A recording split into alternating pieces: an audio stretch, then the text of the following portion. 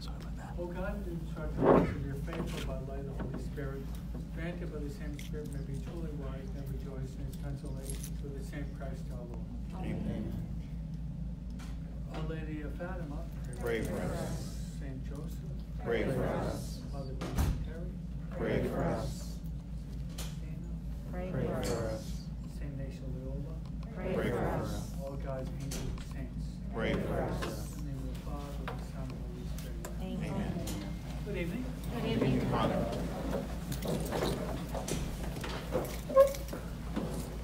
We welcome you to our spiritual exercises program, St. Ignatius. This evening we'll try to cover three basic blocks of information to help us to hopefully make the best 10 weeks in our lives in these 10 weeks of the spiritual exercises. I'd like to talk about St. Ignatius Loyola. I'd like to talk about how to pray, how to make a holy hour.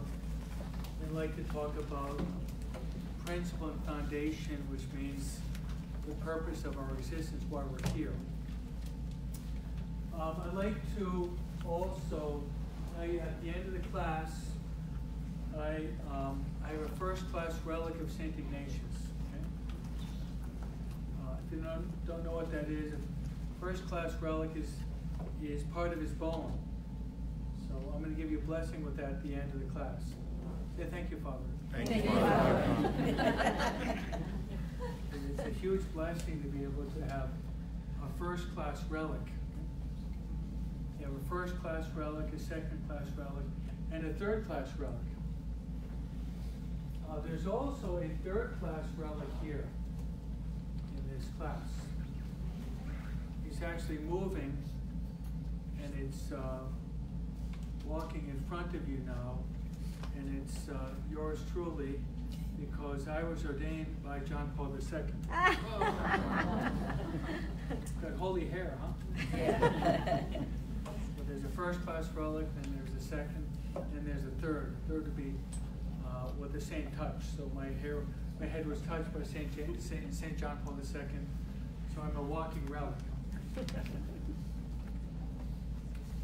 Okay, so let's talk about Saint Ignatius. Okay, Saint Ignatius of Loyola. He was born in 1491.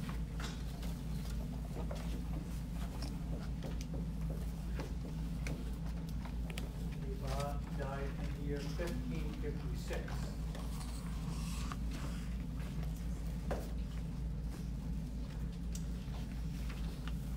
In this class, I usually like to give a little bit of history. It's the class in which we have the most elements of history in the course, but I think to be able to understand the whole context, the thrust of these exercises, we have to understand the time in which he was living. So I'll mention some of the things that were happening. Okay, King Henry VIII in England, which would be the beginning of the Protestant Reformation in England. Martin Luther, not Martin Luther King, but Martin Luther in Germany would be the starting of the Protestant Reformation in the northern part of Germany. John Calvin lived in Switzerland. He also was a reformer, and he was actually like Martin Luther. He was a Catholic priest. And then we have Zwingli and as well as Melanchthon. These are the chief reformers. So the church is going through a really tough time. Okay, right now the church is going through a really tough time in the United States. We've never had a more difficult time in the Catholic Church in this country, in the history of this country. So right now, bishops there in Maryland going through a lot of kind of difficult topics. We're going through a tough time. So Ignatius was going through a tough time also. So being part of the church is to be going through tough times. Also in the 16th century, the 1500s, you have what is called the Battle of Lepanto, which would be one of the most famous naval battles between the Muslims and the Catholics. Thanks be to God that we won that battle. If we did not win that battle, who am composed of 90% of me is European blood, I would be a Muslim. Maybe Muslim, thanks be to God I'm not, I'm a Catholic. Because the Muslims would have sacked Rome, they would have taken the Holy Father, they would have established their mosques throughout Rome and then Europe, and then that would have been the reality. Rome would have been Muslim rather than Catholic. Okay, at the same time you have, these are the negative forces of the time of Ignatius. Then you have a woman whose name is Teresa of Avila. Have you ever heard of her? Yes. Maybe the greatest woman in the world after the Blessed Mother would be Teresa of Avila. Incredible woman. She lived at the same time as Ignatius. And her spiritual director, St. John of the Cross.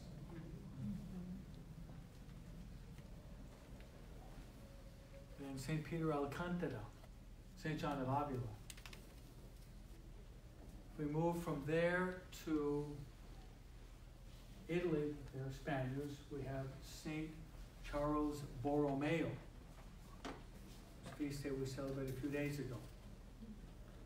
The second apostle of Rome would be St. Philip Neri. The Pope who lived during the Battle of Lepanto, St. Pope Pius V. So you have, the church is going through a real tempest, but God is raising up great saints. So, applying this to ourselves, all of you are called to become great saints. Amen? Amen. Amen or oh me? You're going to say, oh me. Amen or oh me. That is equally. So all of us, to stem the tide of the difficult times that we're going through, all of us are called to pursue personal holiness.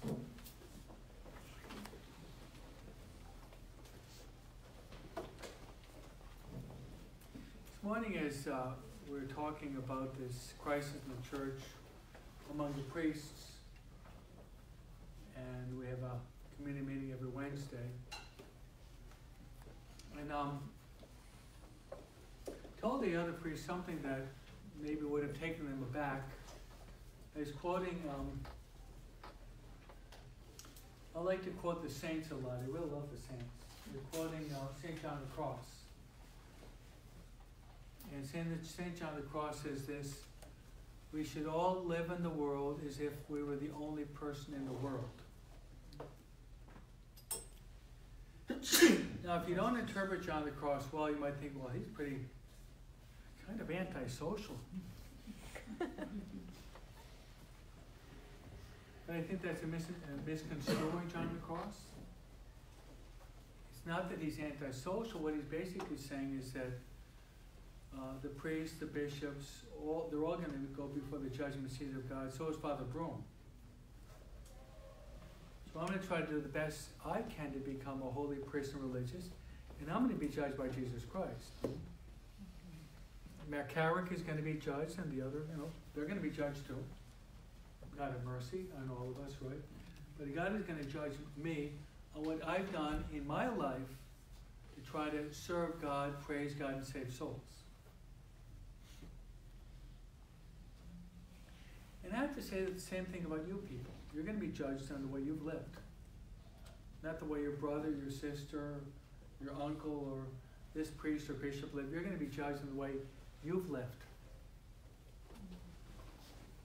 Hopefully you'll be able to go before the Lord, and the Lord will say, well done, faithful servant.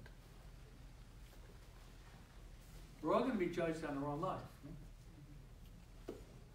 So the exercises will be a tool to help us to really live holy lives. Live holy lives. Sure, we're going through tough times and we're surrounded by many obstacles. And I would even say that the philosophical, erroneous milieu in which we live today is very noxious, poisonous, deleterious for our own spiritual health. And I would say these are some of the currents we have to confront. Materialism, which leads to consumerism. Consumerism, which leads to hedonism, the philosophy of pleasure. And that leads to agnosticism, which is what you see. Maybe God exists, maybe he doesn't. And then to atheism.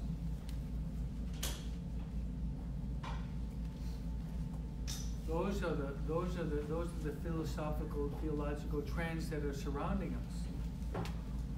Not only is there turmoil within the church, but also there's a certain militant forces against the practicing of our faith, just in the environment in which we live.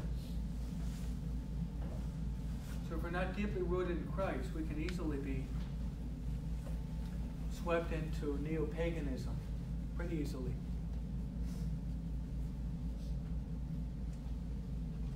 Paganism means a society in which God doesn't exist. So that's a historical thumbnail depiction of the time in which Ignatius lives, trying to bring that into our own context. I hope and pray that all of you will really take these exercises seriously. And I hope and pray that these will be the best 10 weeks of your life. Amen? Amen. Amen. This is almost always the session in which we have, in a certain sense, kind of a difficult session because we have Thanksgiving and we've got Christmas and Christmas Eve and New Year's. But I actually think it should be the best session because you're ending an old year and you're starting a new year. So you've chosen a really good time to do the exercise. So if I had a hat, I would take it off you, but I don't have a hat, so I take off my invisible hat.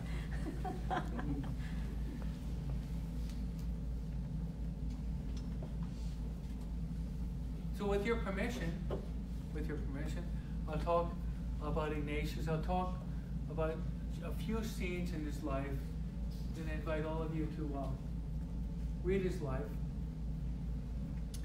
And about 2.5 years ago, from the Philippines, pretty good film was made by the Jesuits of Manila, Ateneo. They made a pretty good film on the life of Ignatius, so you might want to see that. Okay? For beginners that really don't know too much about Ignatius, pretty good. Pretty good. But reading his life, also getting his autobiography would be so much the better. Because I'm saying that to understand the exercise, you have to understand Ignatius. He's the one that God chose to give us these exercises. What's the name of the movie? Saint Ignatius. Okay, let's dispel a myth, at least I had. I thought saints were born saints. When I was a kid, I thought that they were born saints. I thought that they probably didn't have to go to the bathroom. I thought they just that was my misconception when I was a little kid. But then I recognized reading a lot of the saints. Not all of them really lived holy lives always. Some of them lived pretty spicy lives before their conversion. Someone like Mary Magdalene. She was a prostitute. And 7 devils within her. How about that? Good thief. That'd be pretty good life. He got in the back door at the last moment, huh? And I'm always studying St. Augustine. So,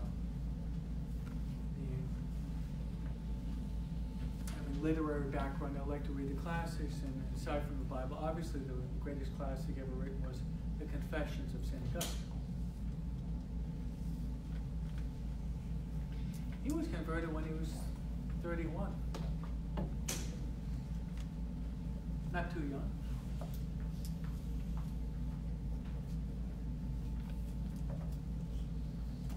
So Ignatius lived a pretty wild life. But God intervened. I call it a providential accident. Ignatius, by profession, he was a soldier. He was the last of a pretty big family. He came from a family about your size. He actually had 11 rather than 10. Yep. But he was living a pretty worldly life. Eating and drinking and womanizing and fighting. He was kind of a hothead. Got into fights. Thrown in jail more than once, no? The Hawaiian god Cholas would be afraid of him. Cholas of East LA, but keep away from that guy, no? He was a tough guy. No? So it happened in the Battle of Pamplona. You see that it's pretty well done up. Of everything in the film of St. Ignatius, that was the scene I liked best. Because the Battle of Pamplona was, the French were fighting against the Spaniards. And in this battle, the soldiers under the command of Ignatius says, we can't beat them, they're too powerful for us, and they've got cannons and guns and artillery that we don't have. Ignatius, being an idealist, said, we can beat them. We can do it. So you see the scene where Ignatius is defending the fortress of Pamplona. And you see these soldiers approaching the fortress with their cannons and their soldiers and their horses and their rifles and their armor. And all of a sudden, Ignatius is there. You see this, and aiming this cannonball, which takes off and it crashes right through the wall and goes right at Ignatius. And what happens is it goes right at his legs, and it doesn't go through his legs, but it shatters his legs. So there he is lying. The Spaniards surrender. And they take Ignatius off the battlefield. And they really admired him because of his courage. What they do is they take him back to his hometown, which is called Loyola. That was a providential accident. Because there, when he's recovering, something happens that's going to change his life. And it's this.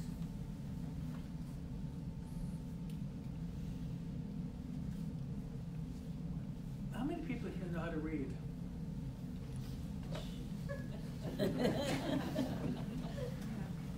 How to read? How many people knew how to read 500 years ago?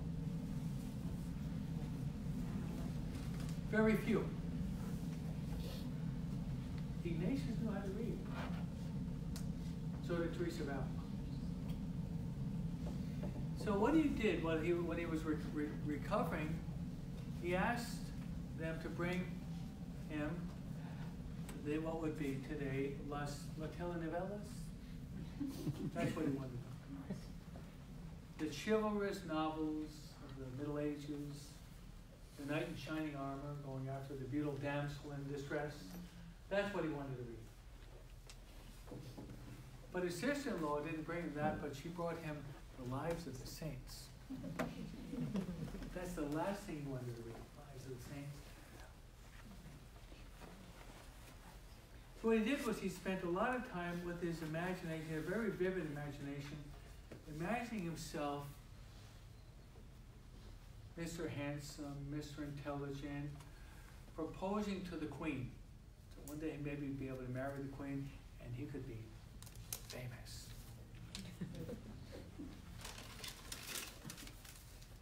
And when he was thinking about that, he experienced a lot of pleasure on the surface of his soul. Then he fell into a state of desolation. When he read the lives of the saints, it was the opposite. When he started to read, he experienced what is called consolation. Peace and joy and happiness and a desire to get to heaven. A desire to bring people to heaven. And one occasion, he read in his life, he said, if Francis can do it, so can I. If Dominic can do it, so can I. If Augustine can do it, so can I. If the Desert Fathers can do it, I can go beyond that. And that moved him closer to God. And after a while, he noticed something. That one series of thoughts brought him to desolation. Another series of thoughts brought him to consolation. And there we have the foundation of what is called the art of spiritual discernment. And that happens in all of you also. You have a series of thoughts that's going to bring you to desolation.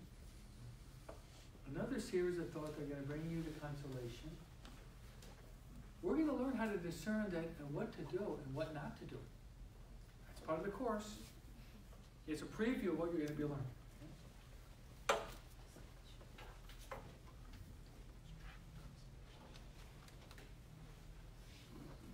So as he's recovering, he had to have an operation in which they had to break his leg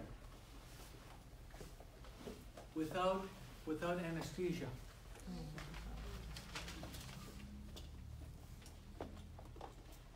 And then he noticed, Father Tim points out in his new book, that the surgeons were not very good because there was one bone knotted on the top of another bone near his knee. That wasn't very pretty. So he told the doctors to get a saw and to saw it off. Imagine about a protrusion of about an inch, getting a saw and sawing that bone off without anesthesia. Did you do that? The only thing he did was he clenched his fists, and that's all he did, and he was able to undergo that torture and martyrdom. He's got a strong will, doesn't he? Once he's converted, he's going to be placing all his energy for the honor and glory of God and for the salvation of souls. So finally, when he's strong enough, recovered enough, he decides to become a pilgrim. And he's going to be visiting several places that I'll tell you about. And each of these places has a very important meaning in his life as well as for us. First place is he's heading off to the sanctuary, Marian sanctuary of Montserrat. Montserrat was a Benedictine Marian sanctuary. on the top of a hill. As he's heading there, he bumps into a Mormon, not a Mormon, but a Muslim. And they start to discuss things, and they talk about the Blessed Virgin Mary, and the topic surfaces about the perpetual virginity of Mary. Mary was virgin before the birth of Christ, during and after. And the Muslim says, that's crazy. The perpetual virginity of Mary, that's impossible. Ignatius gets so angry. He's driving on his donkey, and they arrive at a fork in the road, and he says, wherever the donkey goes, I will just follow. The donkey goes up to Montserrat, fine. But the donkey follows this guy, I will kill him in honor of Mary. Thanks be to God that the donkey was a Catholic donkey. The Catholic donkey. He was studying the 5th commandment before it took off. Thou shalt not kill, okay? So he arrives at Montserrat, and when he's there, he's applying himself to silence, prayer, meditation, and examination of conscience. So examining his conscience. He spends one night, the whole night, before the Blessed Virgin Mary, consecrating himself to Mary. And the Blessed Mother gives him a great grace. And it's a grace of perpetual virginity, which he's been living a pretty wild life. The Blessed Mother gives him this great grace, in which the sins of the past, the sins of the flesh that seem to be part of his life, he experienced a real repugnance for those sins, which is a huge grace. God is going to use him to do many, many great things. But he had to attain this grace of purity, which you're going to read in the life of the saints. God is challenging them to conquer the flesh, to conquer the devil of lust in their lives. But while he's there, he also examines his conscience, and he prepares himself for what is called a general confession. General confession will be confessing all the sins of his life. Once he prepared, he found a priest, he went to confession. The general confession took in between 4 and 5 days. Imagine that. I didn't say 4 minutes or 4 hours. 4 and 5 days. And the priest was so impressed by the highly refined conscience of this kind of weird guy. Walked with a limp. But what a refined conscience. So that's a highlight of Montserrat. From Montserrat, he goes to actually a cave in Manresa.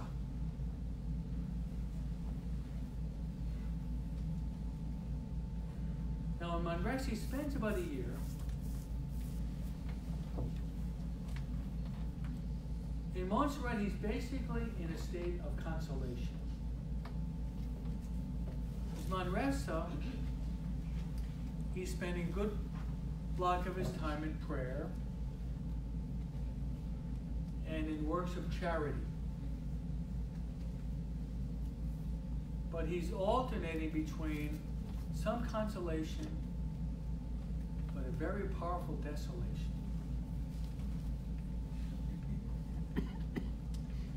And what you have is the devil is attacking him with what is called scrupulosity. Scrupulosity is this. Now you went to confession but you know, you really didn't confess that well. You didn't get all the sins out. You really weren't that sorry for those sins. He's being tormented by the devil.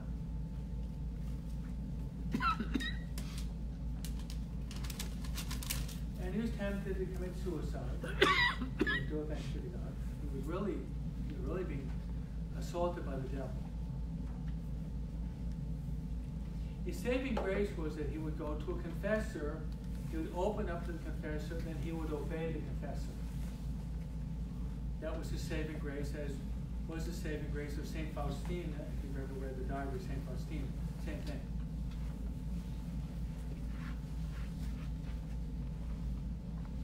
But God allowed this because he was going to give to Ignatius, there in the cave of Manresa, one of the greatest graces in the history of the Catholic Church. He was praying in the cave of Manresa, and the Blessed Virgin Mary appears to him. And the Blessed Virgin Mary gives St. Ignatius the spiritual exercises, which we're doing now, 450 years later. We have a picture of our founder looking into the cave, and Ignatius is there with a pen, and the Blessed Virgin Mary is there, and he's writing down what the Blessed Mother wanted him to write down. So these exercises are very Marian. Amen? Amen. Any of you have devotion to Mary? I wrote my second book on Mary. I have devotion to Mary. These are going to be Marian spiritual exercises. Place yourself in the hands of the Blessed Mother, and this is going to go really well.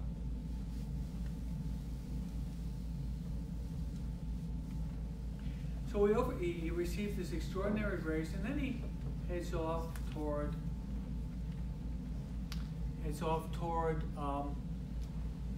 wants to go to Jerusalem, to visit the places where our Lord and Savior Jesus Christ lived.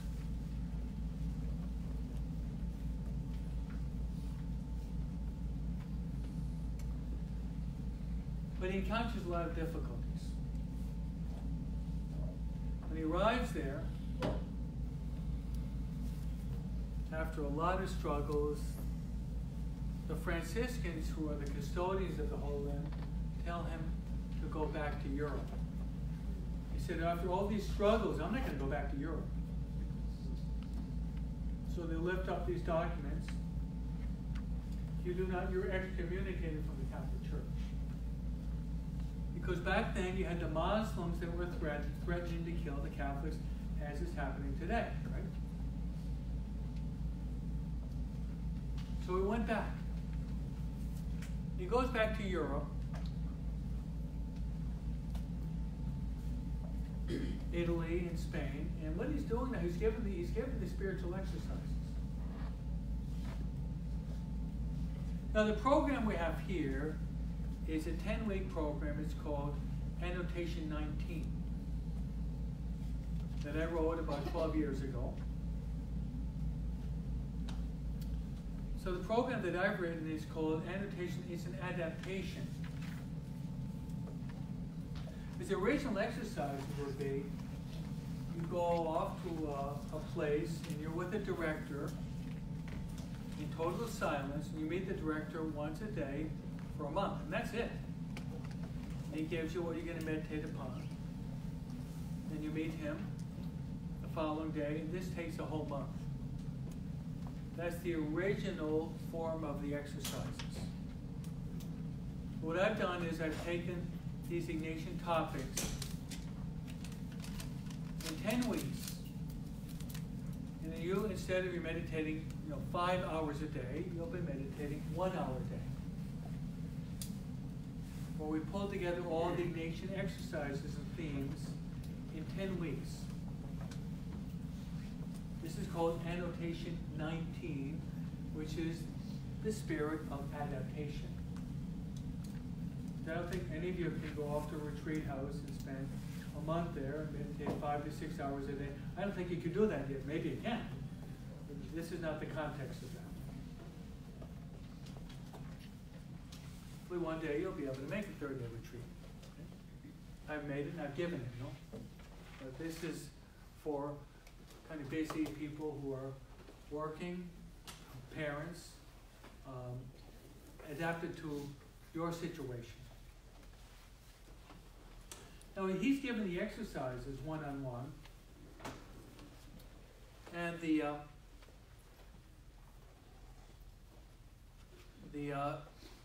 Spanish Inquisition, the church authorities draw close to him, and they say, "What the heck are you doing? Who are you to be directing these spiritual exercises?" Don't forget, he's not a bishop, he's not a priest, he's not a deacon, he's not a subdeacon, he's not even an altar boy for that matter.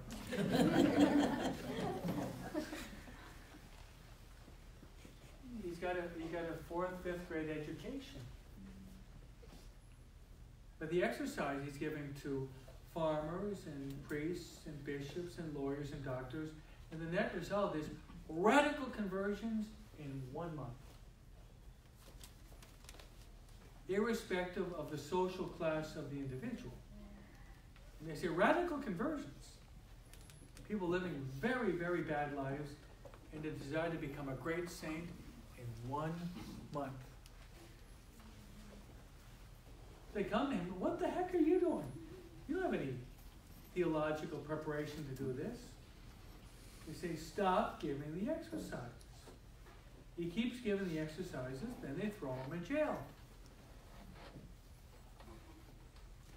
So he gets out, gives the exercise, he's thrown in jail again. And it finally dawns on him that he's got to go back to school.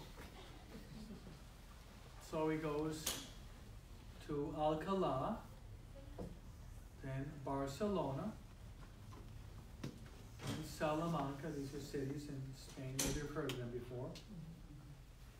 So he finishes his elementary education, his high school education. And he keeps studying, and he ends up in the most prestigious university in the world back then, which was not Harvard or Yale or Princeton or Dartmouth or UPenn. You heard those, the big guns on the East Coast, they're called the Ivy Leagues, no? But rather, he was at the University of Paris, where earlier, who taught there was Thomas Aquinas, and the saint that we celebrate tomorrow, who is, of course, Albert the Great. Alberto Magno is the teacher of Thomas Aquinas, okay? So what's happening is he's a holy man, and he's kind of like a magnet. And he's drawing other people to him. And he's giving them the exercises, these young men, and they're transformed.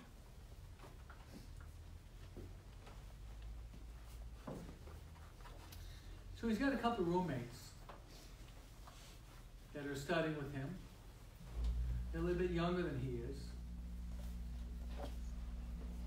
And the two roommates, they're polar opposites in temperament.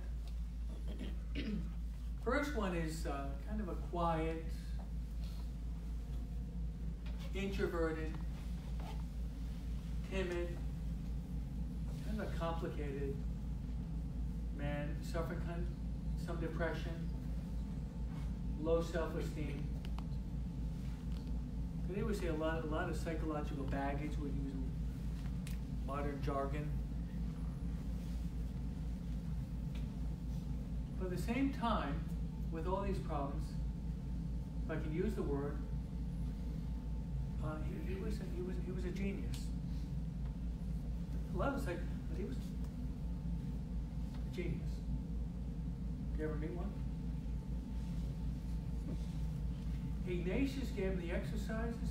He was converted. He became the greatest expert in giving the exercises in the world after Ignatius. And he's a canonized saint, canonized by Pope Francis 2 years ago, and his name is Saint-Pierre Favre. Those are French. And Peter Favre. He was the greatest expert in the world. You see what happened through this exercises? He was able to get through these problems. The Holy Spirit purified him. He became the greatest expert in giving the exercises after Ignatius himself. His other roommate was the exact opposite. We call him a party animal. He was an extrovert. He just loved the city life. He liked to dance. He liked to party. And today, he would win a gold medal in the Olympic Games. You know what? The high jump. He would have been one of the best in the world probably in the high jump. So not only was this guy was also a genius, but very different than the other guy. But he was proud as a peacock. Cocky, arrogant, proud. And Ignatius said, hey, why don't you do the exercises? And he said this, what would it profit a man if he gains the whole world and he loses his soul?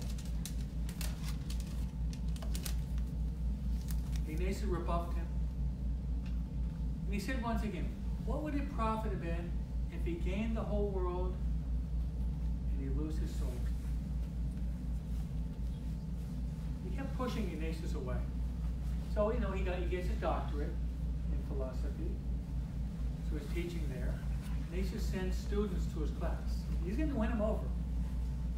So he ends up without any money. Ignatius gives him some money. He's going to win him over.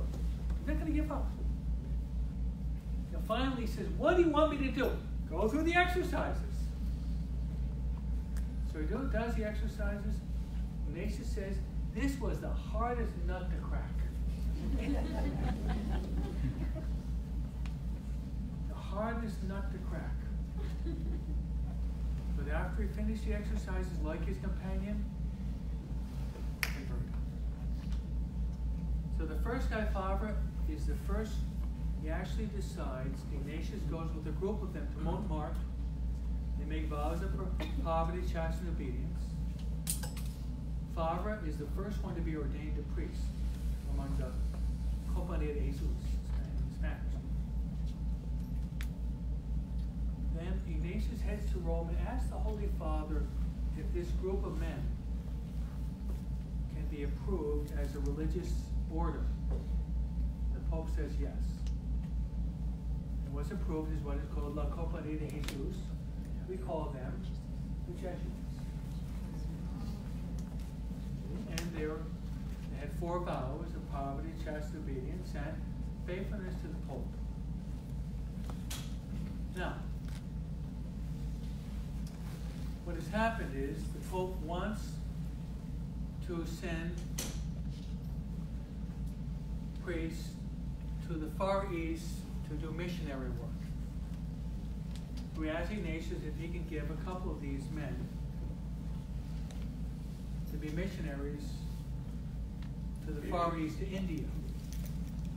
Ignatius gives a couple, but the 2 of them get sick, and he turns to his friend, the cocky guy, who now has become his best friend, and actually his secretary. He says, will you go? Will you obey the Pope? He says yes. And he says to this young man, go now, and set all on fire. Go now and set all on fire. So he goes to Portugal, he embarks, and he travels a long, long way. He ends up in a place called India, in the city of Goa. And he's preaching and teaching, converting hundreds and thousands. At the end of the day, he can't lift up his arm anymore. You know why? Because he's baptizing so many. He goes from India to Indonesia, and he ends up in Japan. He's converting the Japanese. He's got an idea. The best way to convert the Japanese is to convert the Chinese. Because the Japanese admire the Chinese. So he decided, I'm going to go to China. So there he is, working so hard. He's exhausted. He's got a fever. He's on the island of Shanshan, overlooking mainland China. And he drops dead of exhaustion at 46 years of age. And the name of that man is the great, and I say the great Saint Francis Xavier.